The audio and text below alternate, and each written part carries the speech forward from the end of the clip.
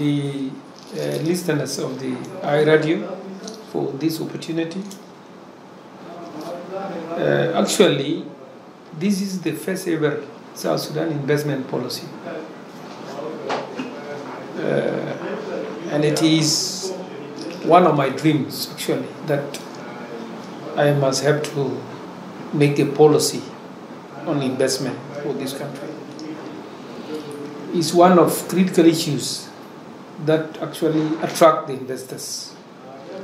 Because the first question that every investor asks is, do you have policy? And it becomes embarrassing for us to say that no, we don't have policy. As we are formulating it now, I believe that we are going to have a lot of opportunities. The policy is centered around almost 8 areas, chapters. The first chapter is introduction, normally about South Sudan and how it is rich in terms of natural resources. We try to project the opportunities of our country. What do we have? The realities about the South Sudan, which many people know. In the second chapter, we talk of situational analysis. Basically, the current situation of investment in South Sudan, and we touch a lot of challenges which are facing our country. We touch also the legal framework of the investment in our country. So it was about analyzing the challenges and try to seek the answers to those challenges. Chapter 3 is about priorities sector. We try to articulate which is supposed to be priority in South Sudan. We talk of many areas. We place agriculture actually as the first priority in this country, and we must have to mobilize investors to come and invest in the agriculture, plus other priorities like mining, like tourism, the service sectors. These are priorities, and we talk about it in length in the policy. Then now, in chapter 4, we talk about the policy framework, especially the principle. What are the principles of the investment policy? We identified 11 of them, about 11 principles.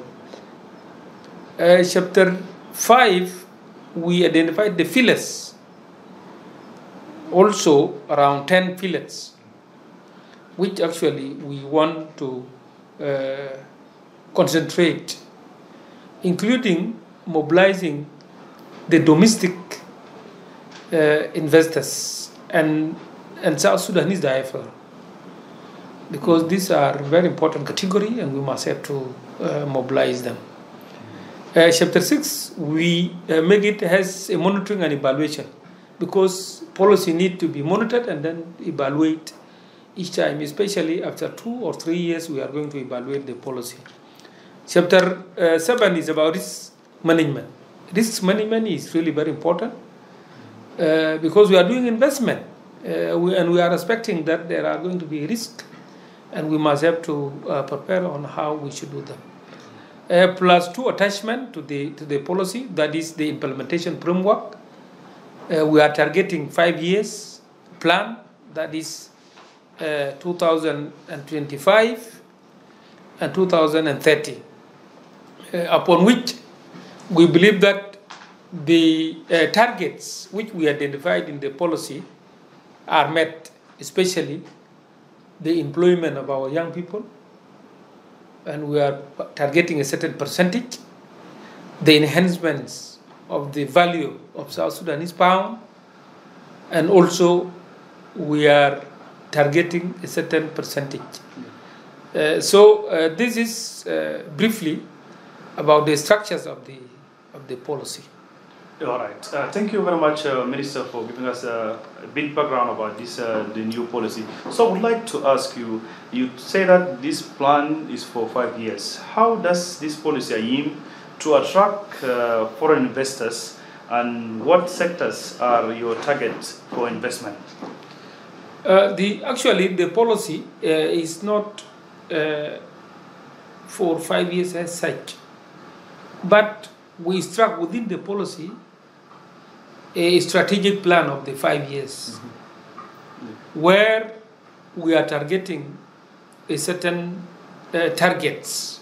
Some of them I mentioned to you, and this, it cannot happen if we do not mobilize the investors, because the whole assumption is that the situation will be improved in our country, whether politically or in security-wise or in terms of infrastructure. We assume that all this, they are going to be improved. Especially, the policy will help to improve the situation. You know, the policy itself is not a policy of the Minister of Investment. It's a policy of the government of South Sudan, where many sectors are supposed to play the role in implementation of this policy. The Minister of Investment is going to be a catalyst that could coordinate among the various institutions across the all sectors, including the security sector, including the economic, the service. All these sectors are going to be involved. And without their involvement, I believe that nothing could happen in terms of the implementation of this policy. And also, let's talk about what specific incentives are being offered to both local and international investors under this policy. There are so many incentives, and incentives are actually associated with the sectors. There are tax holiday exemptions. There are customs exemption, I mean. There are incentives in terms of exempting the equipments of certain sectors. All these incentives are included as part of the policy. And they came with the area of priority. For example, the agricultural equipments has a priority as its own incentives. Also, the medical equipments, the life-saving equipments, they have also their classification. So the classification of incentive come with the how we conceive the project to be a priority line in this country. The policy talk about one-stop shop as the instrument that is going to do investment. And the good news is that we have a document that the concept of the establishment of the one-stop shop. And this is the unit which can do actually the business is trusted with the registration and facilitation, and even the aftercare of the business. So this unit is being now established. We are also amending, as you said, we are amending the Investment Promotion Act 2009, such that all these new things are accommodated when we enact that law. So the one-stop shop is being established. We have seen in many countries the doing business is made easier by sometimes registering a company within a few hours in some countries. In our case now, it is really very difficult for the investors who are coming to South Sudan. And why is it difficult? It's difficult because the one-stop shop is not established. We need to bring the all institutions which are doing registration of the company, including business registration, which is now in the Ministry of Constitutional Justice and Constitutional Affairs. We need it to be part of the one-stop shop. We need the other departments, taxation, customs, all this trade, they are supposed to be one-stop shop. So such that the investors are served within one route. And this is the aim of the establishment of one-stop shop. The policy made it very clear, and the Act also made it very clear. Well, what are you going to tell to the investors if you don't have investment mapped, if you don't have investment opportunities, if you don't have investment policy, if you don't have one-stop shop, which is supposed to serve the investors? What are you going to tell the international investors? But now you have I thought we must have to concentrate on the establishment of the department. And then now, after we make sure that the department is established, we have policy, we have laws, we have one-stop shop, the structures. Now, you can call the investors to come and tell them, look, this is what we have. This is the mapping that we have done. We have these opportunities in various states of South Sudan, which we did it last year. It's a very huge document containing the all projects which are in the Republic of South Sudan. That is done. We have now embarking in establishment of the one-stop shop. We are amending now the Investment Promotion Act to be attractive to the investors, and we have now the investment policy. I think we are ready now to convince the International Investment Conference. We are not doing investment ourselves. For example, if we talk about infrastructure, are done in the other ministries. For example, if we talk about roads, it is the Ministry of Road to do them. But we in the Ministry of Investment, we have responsibility of attracting the investors. Tell them that, look, we have opportunity in this area. We have opportunity in the road sector, we have opportunity in the energy sector, we have opportunity in the transport, we have opportunity in agriculture. This is what we can do so that we bring them.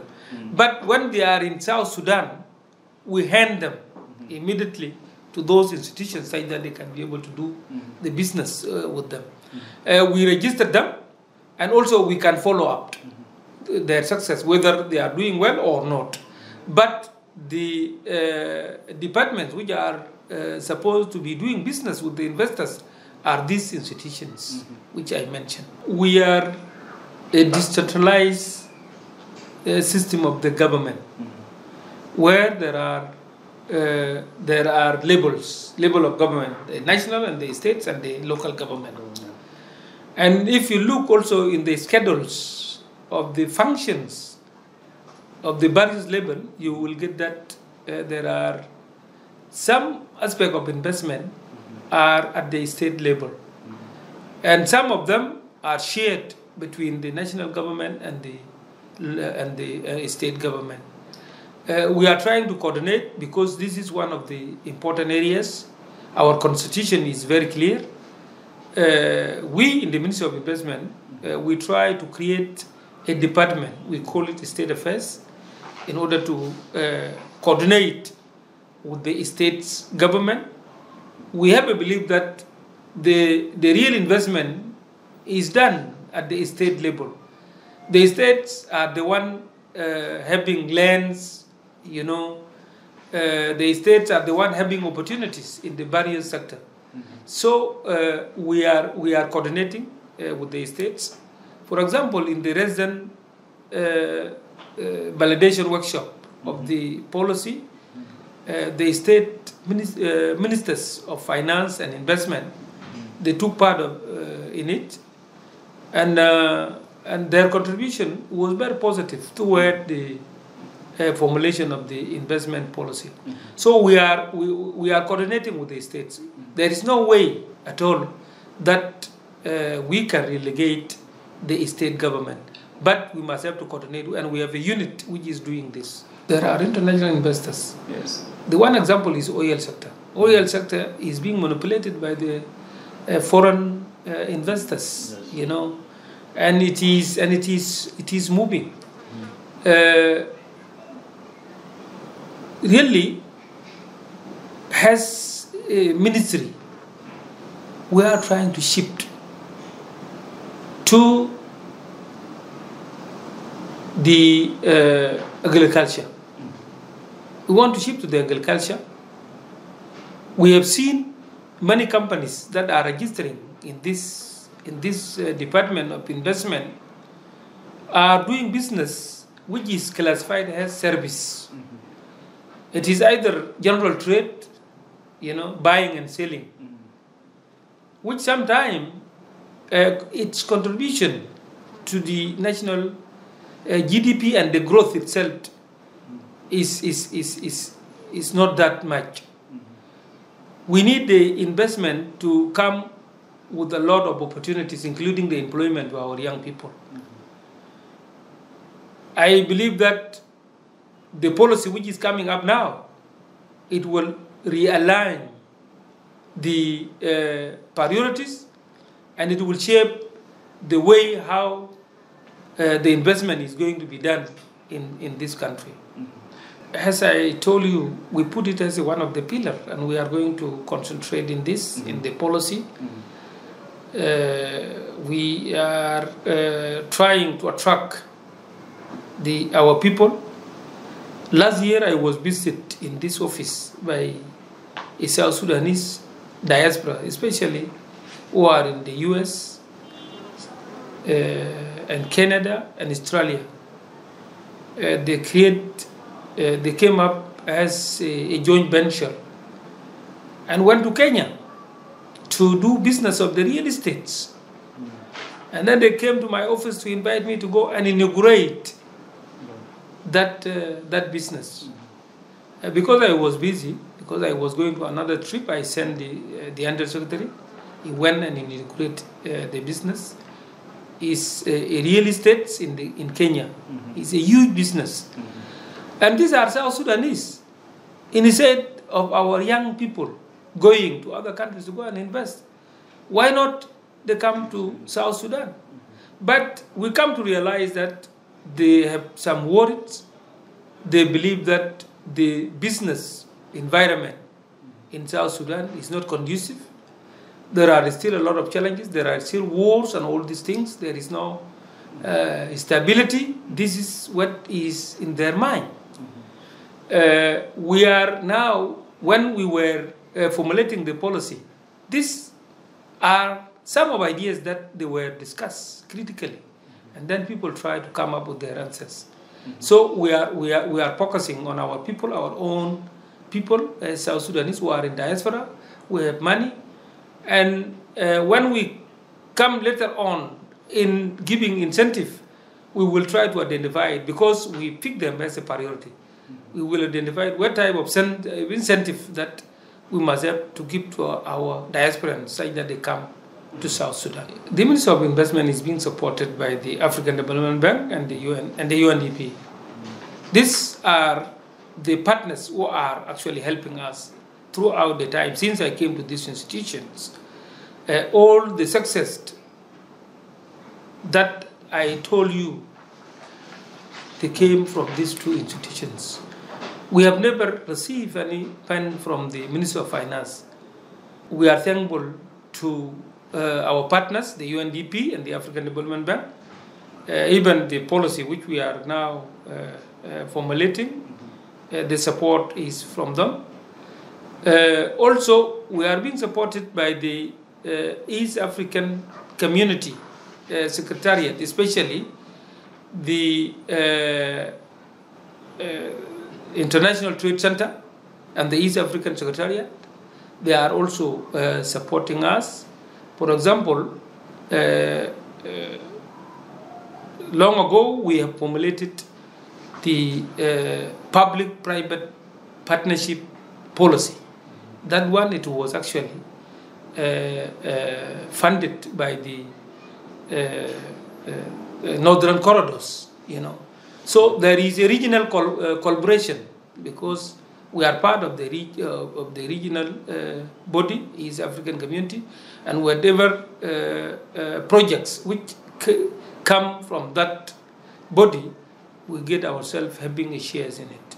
That is the first objective, actually. Why we need to mobilize the investors is to benefit the local people, raise their living standard, and then create jobs to our people, especially the young people. These are the reasons why we need to mobilize the investors and then to come to South Sudan. I believe we are doing well. Since I came here, the registration of the investment certificate is connected with the employment, that is the work permit. We make sure that the companies who are coming to South Sudan to invest, they are employing our young people at the 80%. This is the percentage according to the labor law, and it is a condition for us to issue our certificate to the investors. If you don't meet that target, you don't employ 80% of South Sudanese, then we are not issuing a certificate to you. This is the condition, and we realize that these things, we are happy.